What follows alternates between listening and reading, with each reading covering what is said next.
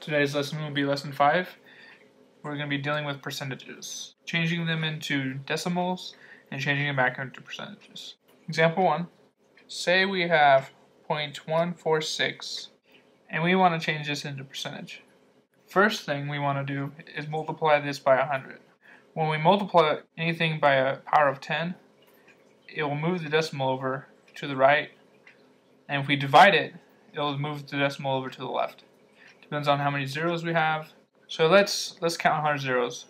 In 100 we have 2 zeros, so we got to move it to the right 2 places. So our decimal will end up right here. So the new number should look something like this if you multiply it all together, 14.6. And all you have to do next is add your percentage sign. So now you can say 0.146 and a percentage is 14.6. And that would be our final answer. Example number 2. Say we have 0.85. To change this, we would have to multiply this by 100. Once we multiply this by 100, we move the 2 decimal places over to the right because of the 2 zeros we see here. So our final product would look something like this. 85. As you can see here, you can see the decimal on the end right here because we moved it 2 places over. You take this number and just add a percentage sign at it, and you can drop the decimal place. So it's just 85%. So 0.85 changed to a percentage is 85%. Example number 3. Since we always multiply by 100 to change it into a percentage, we're always going to move it 2 places to the right. Any number that we get and receive, we want to change it to percentage. Say we have 0.855. Now we want to change this number into a percentage. Move the decimal over 2 places, then add the percentage sign. And this is what we get, 85.5% from 0.855. And that would be our final answer. Example number 4. Say we have 1.26, and we want to change this number into a percentage. Move it over 2 places to the right, and you end up with 126. Now drop the decimal and add a percentage. 126% is our final answer from 1.26. Example 5. This time we're going to change a percentage into a decimal.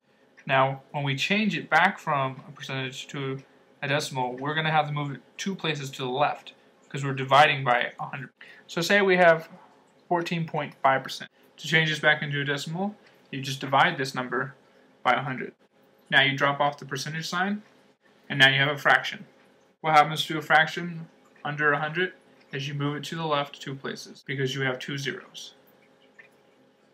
Now we move it 2 places, let's just write it as is. So our new number is 0.145, and if you wanted to, you can add the 0 in front of it. So your final answer would be 0.145. Example number 6. Say we have 106%. Just remember to divide it by 100 and drop off the percentage sign. Once you have that, you have your fraction.